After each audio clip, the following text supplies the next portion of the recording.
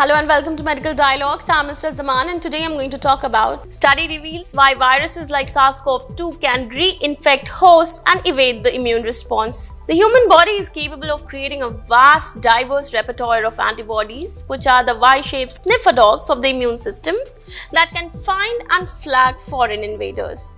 Despite our ability to create a range of antibodies to target virus, humans create antibodies that target the same viral regions again and again, according to a new study led by investigators from Brigham and Women's Hospital. These public epitopes mean that the generation of new antibodies is far from random and that a virus may be able to mutate a single amino acid to reinfect a population of previously immune hosts.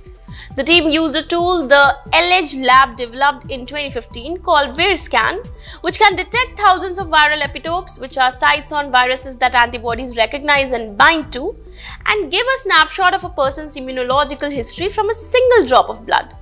For the new study, the researchers used VirScan to analyze 569 blood samples from participants in the US, Peru, and France. They found that recognition of public epitopes, which are viral regions recurrently targeted by antibodies, was a general feature of the human antibody response.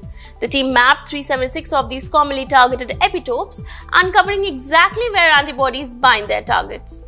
The team found that antibodies recognize public epitopes through germline encoded amino acid binding or grab motifs regions of the antibodies that are particularly good at picking out one specific amino acid.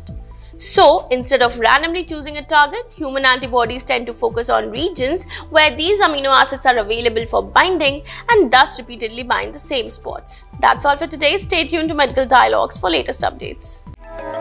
Never miss a medical update from Medical Dialogues. Like, subscribe, and press the bell icon.